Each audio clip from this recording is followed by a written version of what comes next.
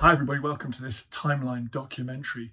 My name is Dan Snow and here I am in a Lancaster bomber cockpit, one of the few remaining Lancasters from the Second World War, to tell you about my new history channel. It's called History Hit. It's like Netflix for history. Hundreds of history documentaries on there and interviews with many of the world's best historians.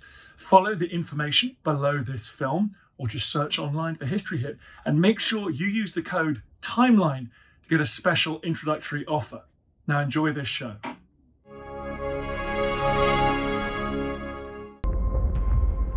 Total war is all-encompassing. A war without boundary or limitation. In the Second World War, massive armies advanced, confronting whole populations with impossible choices. The manufacture of weapons transformed industry and the workforce.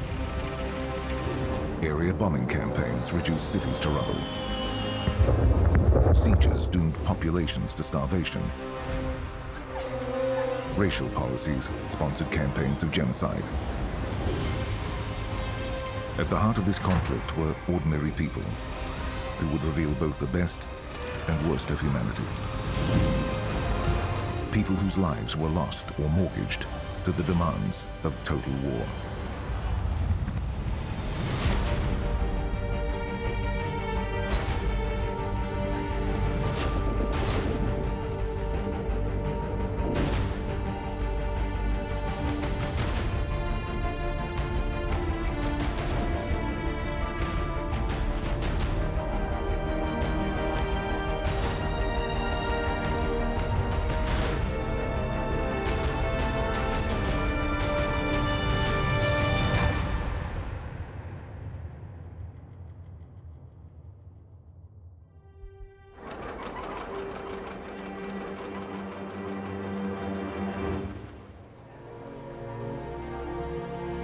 In the peace that followed the First World War, people across the globe, raw and grieving, hoped it had been the war to end all wars.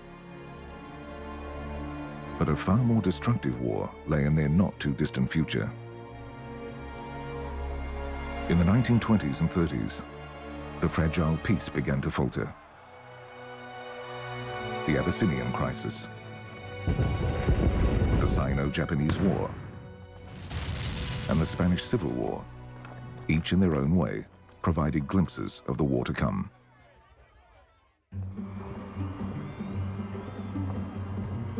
The nature of war had been shifting from limited warfare towards total war for many years. Military scholars and philosophers sought a way to describe this new kind of warfare.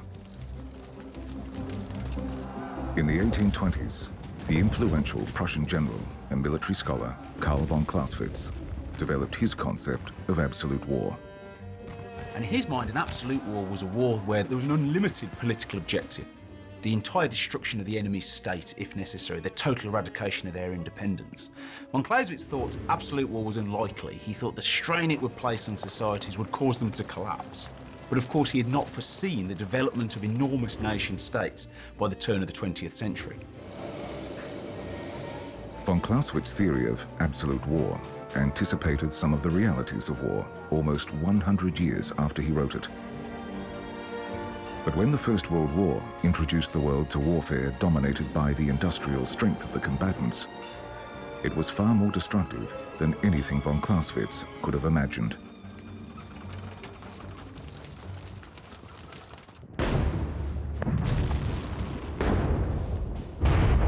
The scale is like nothing we've ever seen before in war, and so are the casualties that follow. But it's more than just the armies, it's about how economies are mobilised. For the first time, you have major command economies in Europe, where the government directs the production to support the war effort. There's a huge change in how society approaches the creation of economic wealth. General Erich Ludendorff, nominally German First Quartermaster General and effectively overall commander, dubbed the new kind of conflict total war. It was the First World War that alerted Ludendorff and others to the possibilities of total war. But it was the Second World War that would demonstrate its catastrophic potential.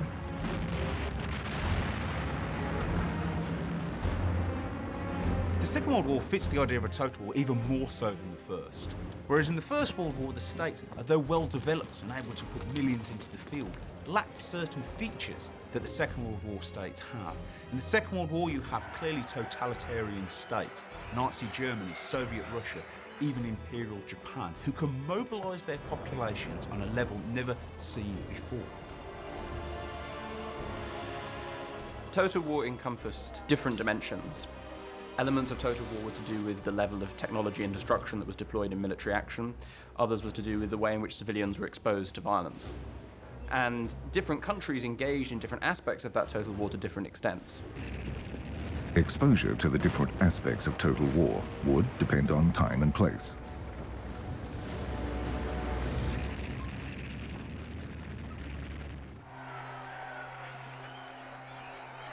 When the war ended, the cities of the United States were intact. Those of Germany, in ruins. Both Germany and Australia were combatants. But the degree to which those living in each country experienced total war varied immensely. The citizens of Dresden saw their city destroyed. The people of Melbourne were untouched. The extent to which war dominated the economies of each country committed to the war effort also varied. Germany, for example, actually didn't mobilize its economy very effectively in a total way until relatively late in the war. Britain started that process much earlier. The most complete mobilization of the home front was in the Soviet Union, where the true nature of total war was made clear by the German invasion. It was a struggle for existence, and a society had to go all in. Right from the beginning, if you endorse the notion of total war, you're breaking down restrictions on the kind of means that can be used to achieve victory. I think total war has several key features. It is a war that is seen as an existential struggle. The nations that are involved see it as a question of survival or annihilation. Any methods that are needed to win that struggle are considered to be legitimate.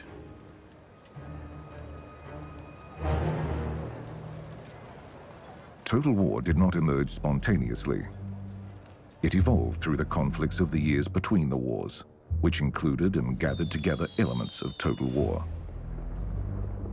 With each conflict, people across the world became accustomed to, perhaps desensitized to, the unrestrained violence of total war. When the Second World War went global in 1941, millions of people would become embroiled in a struggle for total victory or total defeat. The origins of the commitment to total war and total defeat can be traced back to the armistice of 1918. The First World War ended on November the 11th, 1918, at least in the West, but in fact fighting went on longer in the East, and I think that's something we should always remember. What happened then is that the leaders of the victorious Allies had to meet and had to decide how to deal with what was a catastrophic situation in Europe.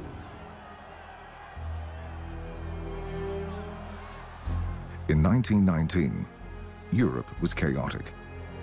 The great continental empires that had, for better or for worse, ruled over Europe, Habsburg, Hohenzollern, Romanov, Ottoman, were gone. The aftermath of the Great War had left parts of Europe starving. It had globalized and industrialized warfare on a scale never seen before. And then at Versailles, leaders from nearly 30 nations came together to establish the terms of the peace. I think that very much in their minds of those who went to the Paris Peace Conference in 1919 was to try and avert another catastrophe like the one they'd just come through. The peace at the end of the First World War was in many ways an illusion. The Treaty of Versailles, signed on the 28th of June 1919, was one of 5 treaties formulated in the Paris Peace Conference. The terms of the treaty were seen as unnecessarily harsh.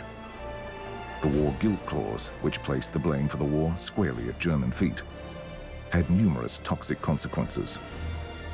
The payment of billions in reparations, the loss of territory and population, loss of all her colonies, and restrictions on the size of the German army, and on the creation of weapons and munitions among them.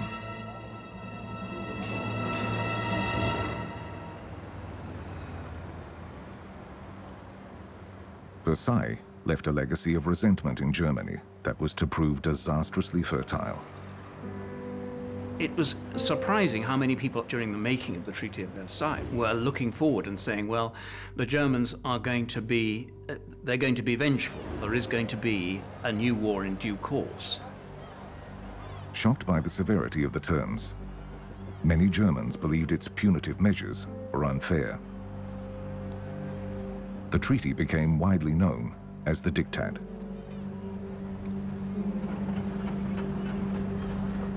Another legacy of the loss that would have far-reaching consequences for the mobilization of the population for total war, and later insistence on total unconditional surrender, was the Dolchstoßlegende, or stabbed-in-the-back legend.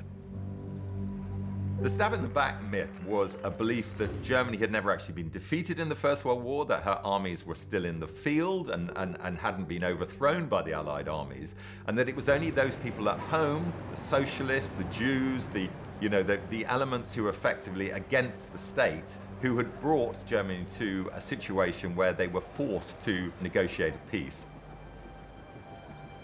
This was a myth, but it was a very convenient myth, and this played out in a very powerful way in the rise of the right in the 1920s and 30s. Hitler and the Nazi Party capitalized on rising resentment. The abolition of the treaty was a key platform for the party.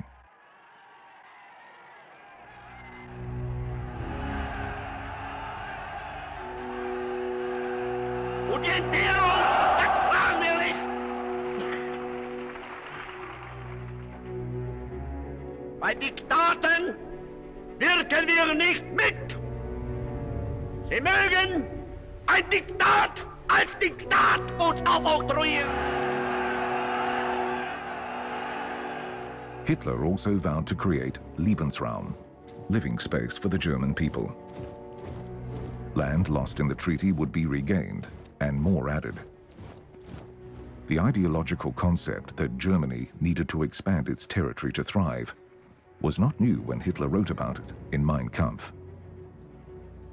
It's actually turn of the century, even late 19th century thinking about empires.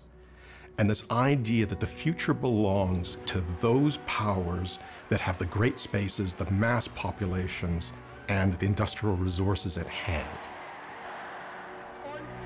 But Hitler's belief that Germany's destiny lay in expanding its territory to the east could only be done through conquest. The implications of the Treaty of Versailles on Germany in the 1920s and 1930s are clear. But the Paris Peace Conference also had broader global implications, one of which was the formation of the League of Nations.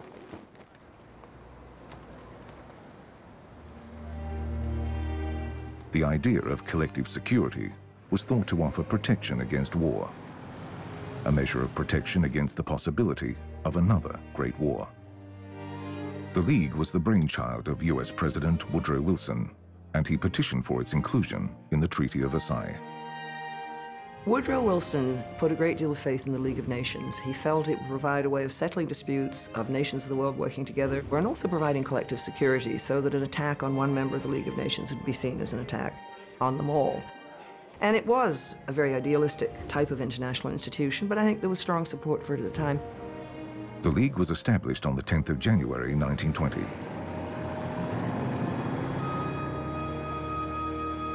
Despite popular support and President Wilson's enthusiasm for the League, opposition in Congress from those who did not want America embroiled in another European crisis meant that the United States never joined. Now, if the United States had joined the League of Nations, we'll never know, but the history of the 1920s and 1930s might have been a bit different. The League's ability to enforce collective security was tested repeatedly during the interwar years. One of the greatest tests it faced was Japan's invasion of Manchuria.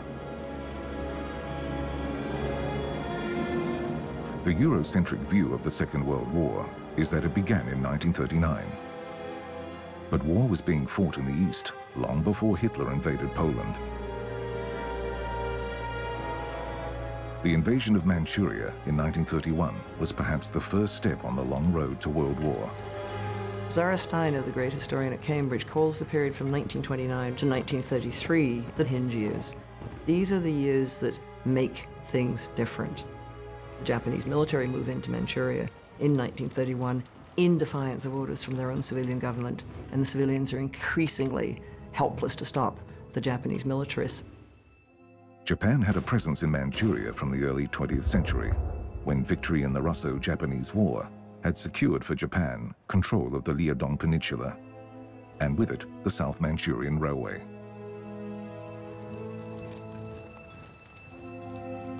The neutrality of the area was also important to Japan, to serve as protection for their colonial interests in Korea, which Japan had formally annexed in 1910.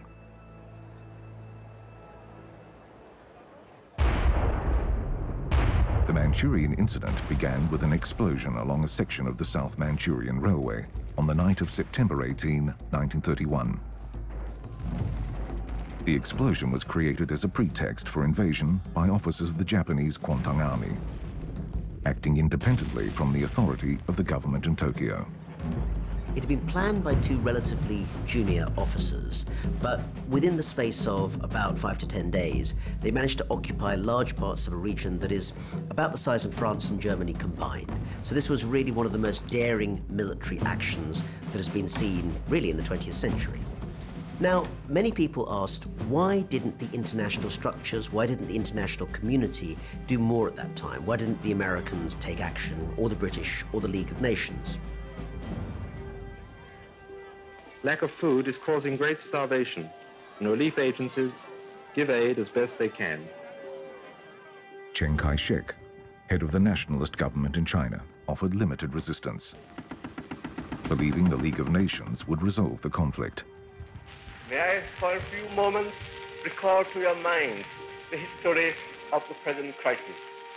We do appeal to you. The League investigated and labeled Japan the aggressor, but the international community was not inclined to become actively involved. All of Europe's great countries had gone through a deeply traumatic and terrifying experience with war on their doorstep. The likelihood that they would threaten or go to war for a very far-off country in East Asia, which they didn't regard as a serious ally, was something that I think at the time few politicians would have ventured. Japan rejected the League's censure and refused to return Manchuria to China. Japan, however, finds it impossible to accept the report adopted by the Assembly. In March 1933, Japan abandoned the League, clearly undermining its capacity for enforcing collective security. And there is an international kind of almost applause of what Japan is doing. When we look at international magazines, both British and Japanese, that deal with the idea of imperial development or colonialism, there's constant British discussion of the excellent impact that Japan is having in East Asia.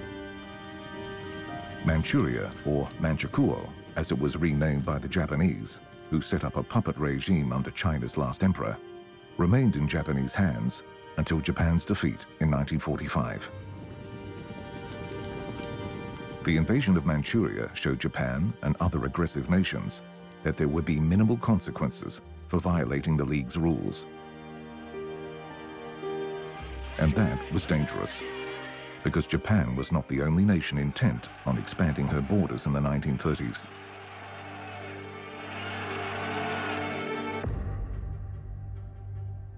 In October 1935, Italy invades Ethiopia and insists on doing it in a dramatically fascist fashion with a massive army and with the use of massively superior air force. The Italian invasion of Ethiopia, then known as Abyssinia, fulfilled what Benito Mussolini referred to as natural expansion. Il Duce believed Italy should be an imperial power, and colonization of the independent Ethiopia offered a chance to build his empire. It also offered agricultural land in the country's fertile cotton-growing regions. It's possible, I think, to argue that when Mussolini decided to invade Abyssinia, Ethiopia, and to conquer it as part of the Italian Empire, and the other powers failed to stop him, that this is a turning point, that once that's happened, you're on the march now to Japanese aggression, to German aggression, and so on, and you're on the march for the Second World War. The pretext for the invasion was an incident at Val in December 1934, when Somalis serving Mussolini fired on the Ethiopians. The Ethiopians returned fire, and this was Mussolini's casus belli for mobilizing his troops. Standing on a Roman balcony, Mussolini announced the invasion of Ethiopia on the 2nd of October 1935. To our soldiers in East Africa who are about to start fighting, he sends a message, and Italy and the world knew that meant war.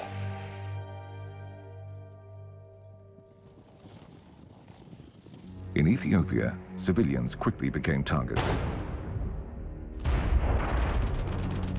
They were terrorized on the ground, as well as from aerial bombardments, which began within days of the opening of hostilities. Worse was to come. On December 26, 1935, Mussolini agreed to the use of poison gas. Before the year was out, villages had been drenched with mustard gas. Women and children, the frail and aged, were intentionally targeted.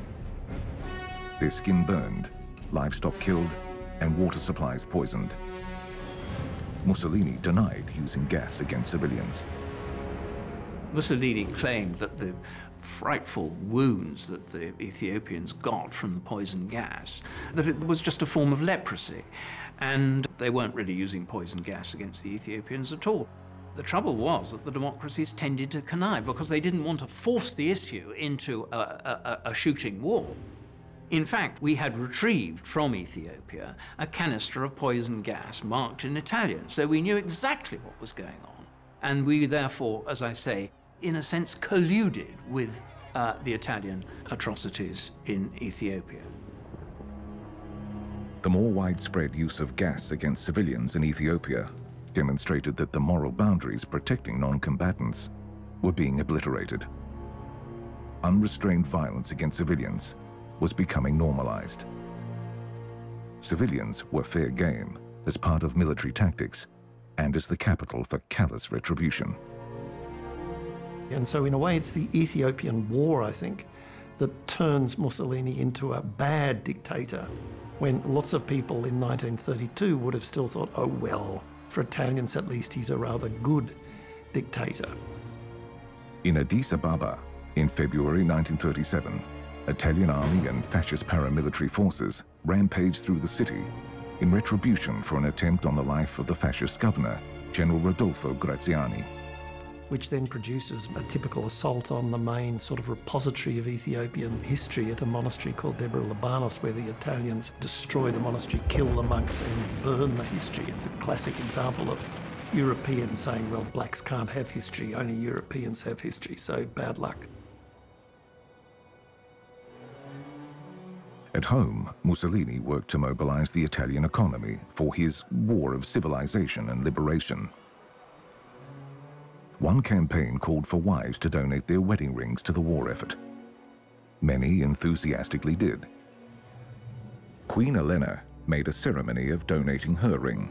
Queen Eleanor inaugurates Italy's Wedding Ring Day and exhorts the women of Italy to sacrifice their rings for the fatherland. Mussolini recognized that the need to mobilize the economy and win the support of the population at home were key elements of modern war. But Italy was far from being an industrial power of the first rank, and the mobilization of resources for the Abyssinian adventure and for involvement in the Spanish Civil War fatally undermined Mussolini's capacity to fight a total war in alliance with Hitler's Reich. The League of Nations condemned the Italian invasion, but sanctions failed to make any real difference. The import of mules and camels was banned, but not cars and lorries. France and Britain tried to negotiate a plan with Ethiopia and Italy that would cede 2/3 of Ethiopia to Italy, but both parties rejected it. I think we need to remember that the great powers, in this case Britain and France, were imperial powers too. And it was quite hard for them to say to Mussolini, hang on, we've got big empires, but actually you can't have one. And they tried to stitch a deal with him so that he would have influence in Abyssinia and bits of territory and so on, because they were quite used to carving up parts of Africa in their own interest. The Abyssinia crisis, following Japan's invasion of Manchuria, further undermined collective security and the credibility of the League. When the Emperor Haile Selassie abandoned Ethiopia, he sought and was reluctantly granted asylum in London. He made an appearance at the League of Nations and was greeted by jeering Italian press and others who turned their backs in protest at his appearance. Finally, when the scene settled, he told those assembled, "You abandoned us to Italy." This, he asserted, was a terrible precedent of bowing before force and a foreshadowing of things to come. "It is us today," he told the League. "It will be you tomorrow." I think we're so focused on Hitler in the 1930s, the impact he had on other politicians, that we forget, I think, that Mussolini was, for many years, a much more important figure. He was a fascist dictator for 11 years before Hitler came to power. He was generally viewed in the 1920s and 1930s as a serious politician, and also a serious threat in some way. In May 1936, Mussolini announced victory to jubilant Italian crowds. Italy had destroyed primitive villages and intentionally targeted civilians with bombs and gas. It used war to expand its territory, draw on the agricultural resources of occupied land, and mobilize its own economy to support the war effort. Europe watched.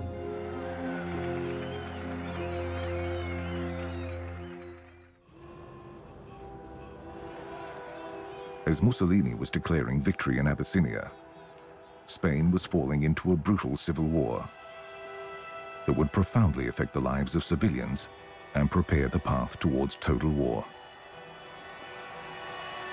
The conflict, which grew from a failed military coup, was a complex struggle fought between centralism and regionalism, nationalism and republicanism, left and right, and authoritarian and libertarian viewpoints. It tore the country apart. What we can say in terms of the Spanish War and the international context is the Spanish Civil War was absolutely, in its origins, a Spanish war, a narrow domestic conflict. And that held good, both for the origins and for maybe the first 2 weeks of the Civil War. And thereafter, Spain became a battlefield in an international war. Italy and Germany supported the nationalists. The Republicans found support in the Soviet Union. And both sides attracted adventurers, idealists and fanatics from all over the world. Most famously on the Republican side, in the form of the International Brigades. Now, in terms of both Hitler and Mussolini, it's often said, that what they did was ideological, supporting another fascist, that it was also about experimenting with new military equipment, which to an extent it was. But the key thing that was behind the thinking of both of them was to undermine Britain and France. There were no simple alliances in this war, and everyone, including civilians, were both targets and potential enemies. One of the most terrible aspects of the Civil War is the arming of youth at a school age. The youngest rebel in arms is lionized by his fellows when he leaves hospital at Vergara. The crowd stands to attention with a fascist salute as the 14-year-old veteran, healed of his wounds, comes out to report for duty. The concept of a fifth column emerged in this war. Nationalist General Emilio Mola Vidal, moving on Madrid with his 4-column army, described a fifth column of supporters, already in Madrid, undermining his opposition. The idea of fifth columnists later fueled fear and the persecution of enemy aliens in the Second World War. In Spain, savage reprisals against opponents and suspected opponents were carried out by both sides. Campaigns of fear and terror were intentionally employed. Threats of rape were broadcast over the radio, and those whose families had fled were killed. As nationalist forces moved through an area, anyone perceived as having shown loyalty to the Popular Front government was in danger. Left-wing parties in Madrid set up checkers, revolutionary tribunals that held trials of a sort, and shot those they convicted, hanging their bodies in the street. While on the right, nationalist purge committees executed those with liberal sensibilities.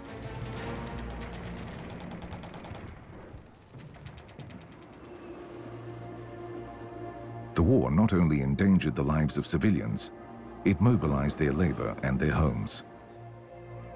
The defense of Madrid involved large-scale civilian mobilization, anticipating that which would be enacted in Leningrad and other cities during the Second World War. The community prepared for war. Women and children created barricades from rocks and stones. Buildings were requisitioned. Unions formed battalions. Outside the city, the government army digs itself in and prepares for the assault of the rebels.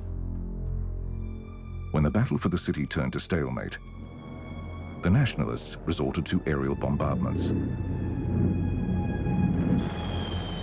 Almost all of the residential areas were bombed. It was an ultimately fruitless attempt to break morale, but a very instructive rehearsal for future action. As far as Hitler was concerned, his participation in the Spanish Civil War had been immensely beneficial.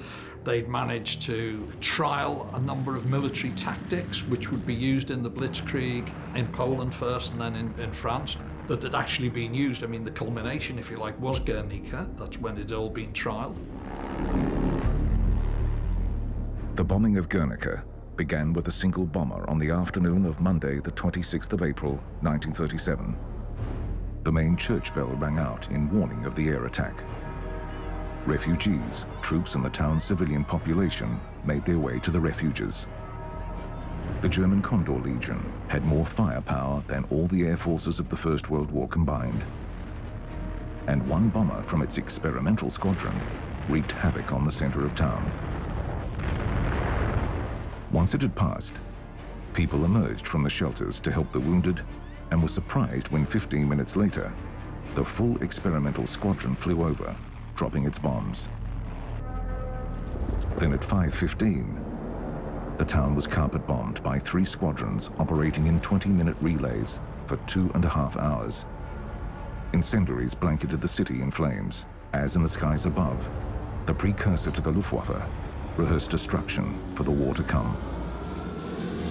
A lot of military equipment, high-tech military equipment, had been tested in Spain. So for Hitler, the consequences were positive. As far as Mussolini was concerned, it was a much more complicated issue. At one level, he'd gained the foreign policy and the propaganda triumphs, but at a huge cost. Italy had sent maybe 80,000 troops, there were a high number of casualties. It had used about half of its naval fleet and almost all of its air force. Large amounts of equipment were left behind when the Italians left Spain. For the rest of the world, Spain offered a glimpse of the total war to come. It was a war fought with the labor of the people, marked by destruction that did not discriminate between combatant and non-combatant, battlefield and suburban street. The consequences of total war were also becoming clear. The situation for the hundreds of thousands of refugees who fled Spain was dire. France offered some asylum, but conditions in the hastily assembled camps were terrible. No running water or latrines. In some camps, refugees dug holes in the ground for shelter. The cost of supporting refugees was in the millions of francs per day, and the French government faced opposition from those opposed to admitting refugees. France faced a foreshadowing of the crisis that would overrun Europe at the end of the Second World War. In the Pacific, too, a humanitarian crisis was unfolding. Japan's war against China paused, following the annexation of Manchuria. In 1937, it flared catastrophically when Japan launched a full-scale invasion. World War II broke out on the 7th of July, 1937. This is not a date that European historians generally attribute to this event, but I think there is a very strong case that actually the Second World War began in Asia, and particularly with shooting between locally garrisoned Chinese and Japanese troops at a bridge called Lugotiao, known in the West as the Marco Polo Bridge. When ceasefire discussions failed, China mobilized for war against Japan, a war that would temporarily halt the civil war being fought between Chinese nationalists and communists, who came together to form a united front against invasion. I think it's fair to say that Chiang Kai-shek and the nationalists were well aware that an invasion was very likely. And increasingly in the mid-1930s, they had made preparations. However, they were significantly outnumbered and outgunned by the Japanese. The Japanese had a huge advantage in terms of mechanized divisions, in terms of artillery, and particularly in terms of air power. Japan hoped to move quickly to neutralize and contain the conflict in northern China. This worked initially. Beiping, as Beijing was then called, and Tianjin fell quickly after intense aerial bombardments. They expected it to be a quick lightning war that would probably end either with a collaborationist Chinese regime doing their will, or even a full-scale invasion and occupation of China. So they were greatly surprised and angered when the initial phase of fighting took rather longer than they had thought. Chiang Kai-shek, the leader of the Chinese government, had never believed that a war with Japan would be quick or easy, and he had made plans for an extended, protracted war that would probably involve withdrawal into the interior of China for quite a long period of time until international assistance could be persuaded to come China's way. Chiang Kai-shek chose Shanghai as the place where he would make a stand against the Japanese. Once a small fishing village, by 1937, Shanghai had become a vibrant international center for commercial affairs. It was home to universities, European banks, and foreign-owned factories. On the 14th of August, Black Saturday, bombers of the Chinese Air Force set out to target Japanese naval assets, including the Japanese ship Izumo. But two pilots inadvertently dropped their bombs on the wrong targets, hitting one of the busiest civilian areas of the city. The Palace Hotel and the shopping district, Avenue Edward VII, were hit. The international settlement, thought to be safe, was a scene of destruction.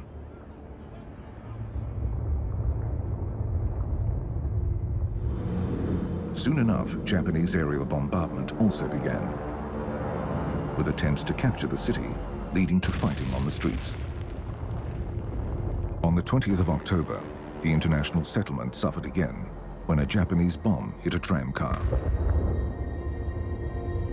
The fighting in Shanghai demonstrated to the international community the indiscriminate nature of aerial warfare. International concession areas were not specifically targeted, but nonetheless suffered casualties.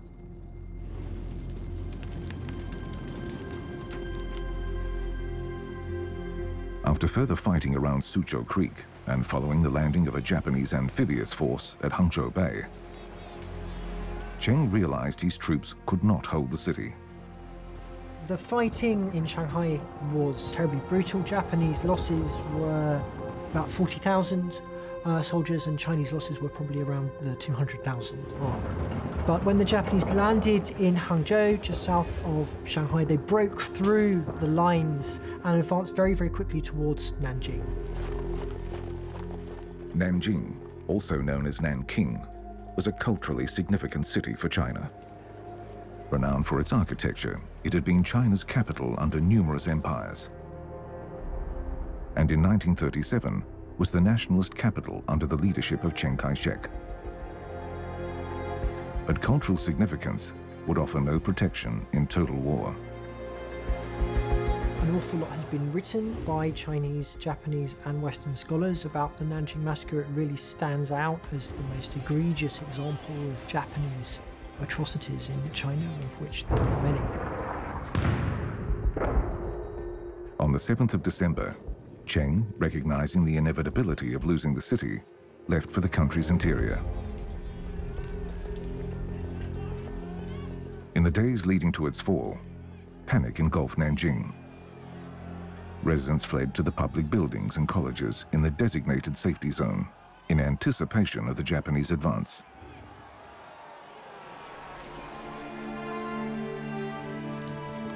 The 12th of December was a clear and relatively peaceful day. Artillery was firing, but there were no air raids. But by nightfall, the city was in flames. The Chinese defense had buckled, and the defending troops had been given orders to abandon the city. Before leaving, the troops set many buildings alight, a common practice in total war. By the time the Japanese army entered the capital, it was already burning. When Japanese troops arrived, a new level of brutality and violence erupted. Getting from Shanghai to Nanjing was not particularly pleasant, so there is an argument that the brutality of war breeds further brutality and makes these actions more likely. I think it's fair to say that there was probably a breakdown in certain areas of Japanese command during the period. From the first hours until the middle of January 1938, the people of Nanjing endured unrestrained violence. Homes were repeatedly invaded. Women raped. Men suspected of being soldiers, mutilated and killed. Corpses lined the streets. Few in the city were safe. One witness wrote that up to 1,000 women and girls were assaulted in one night. I think where we are with the Nanjing Massacre, as I think where we are with many other similar events around the world, is not perhaps to look at the massacre as a whole, but to think about why would a soldier or a group of soldiers commit certain actions. Because it's one thing to execute several thousand prisoners of war because you've been told to do so. It's another thing to go around raping women and killing children.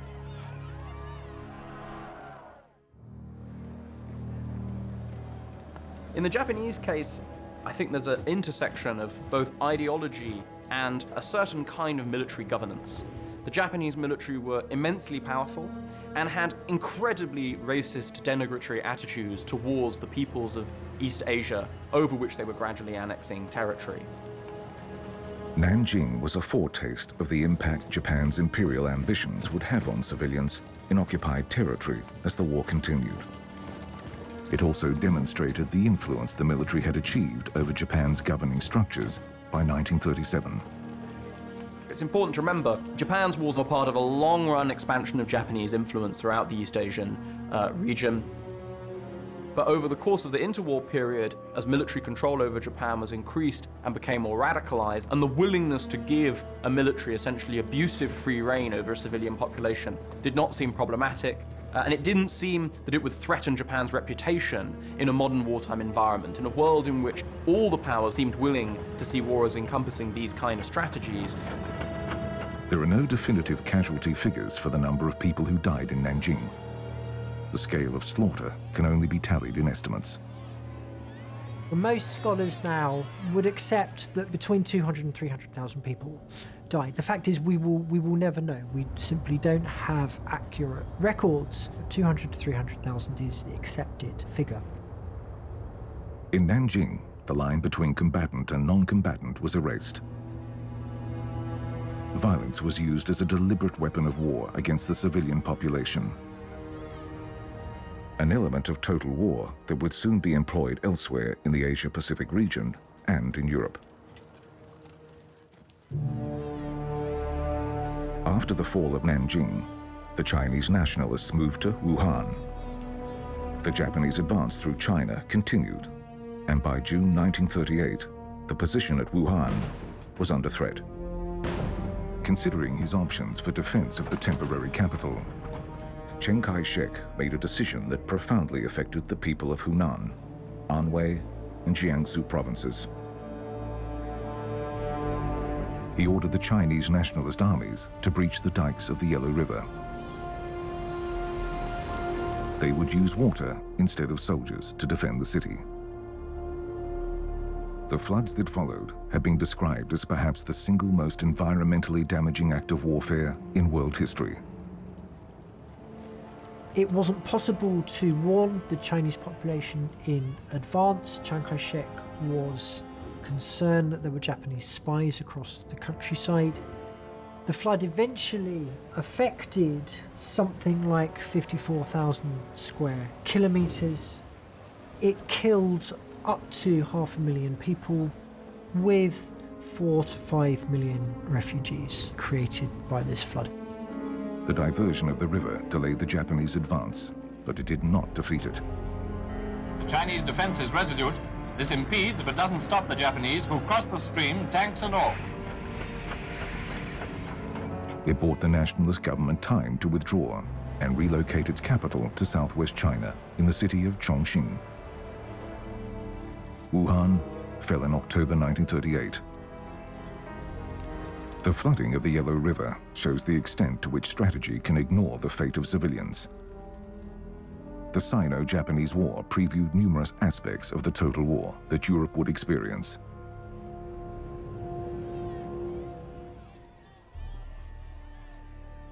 Another example is the bombing of Chongqing.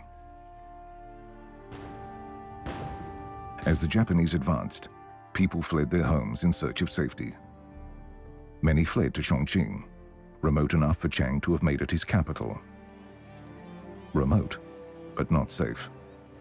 If we want to see a place that best represents total war in China, Chongqing is probably that place. At the beginning of the war, the Japanese targeted factories, munitions, infrastructure. They were interested primarily in weakening the ability of the Chinese to respond to their attacks. When it became apparent that China was not going to surrender, that Chiang Kai-shek was not going to come to the negotiating table, and the war became more protracted, Japanese tactics changed and they embarked on the type of terror bombing that we see slightly later on in the war.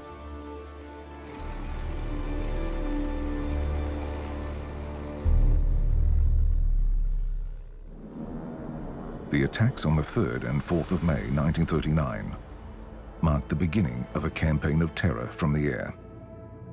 The estimates are, throughout the whole period that Chongqing was under attack, something like 9,500 aircraft dropped over 20,000 bombs on the city, and something like 15,000 people were killed. The Japanese refined the strategy of Guernica in their strategic bombing raids.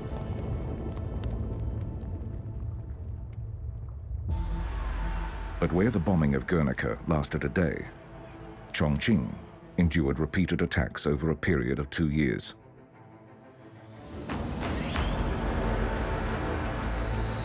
Fear was amplified by incendiary bombs and delayed fuses, and it spread to Europe. In 1932, British Prime Minister Stanley Baldwin had spoken of the fear of the air, the direct threat to civilians that bombers posed. The bomber, he had famously said, will always get through. And it seemed that the experience of Madrid, of Guernica, Shanghai, and Chongqing proved Baldwin right.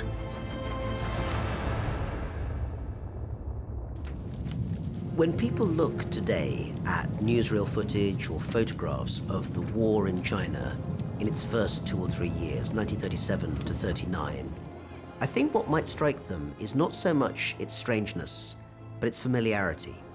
The city of Chongqing, the temporary capital of China, being bombed. The digging of trenches in the streets of Shanghai during the desperate battle for that city, the sending of refugees from the vulnerable cities to the interior. The eerie thing is, these things were happening in China before they happened in the West. And therefore, when we think about the experience that we associate with the war in the West, even something as iconic as the Blitz in London, we should remember that those experiences were not just shared in China, but often the Chinese were there first. When the Second World War broke out in Europe, many aspects of total war were already familiar.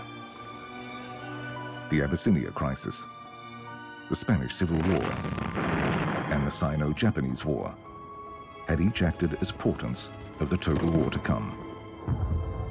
The world had borne witness to terror bombing campaigns, unrestrained violence against civilians, to incalculable numbers of refugees displaced by war. Borne witness, and if it had not exactly shrugged its shoulders, it had resigned itself to one fact. This is what war now meant. As the 1930s wore on, and the inability of the League of Nations to maintain collective security became clear, hopes for a lasting peace disintegrated.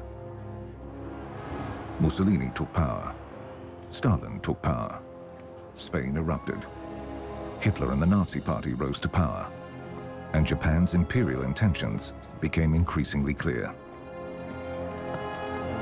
Economies and populations across the globe began to mobilize for a war that the years between the wars had shown would be decided on the battlefield, and at sea, and in the cities, and in the factories and down the mines, and in the homes and classrooms, and on the streets, and on the farms. It would be total war.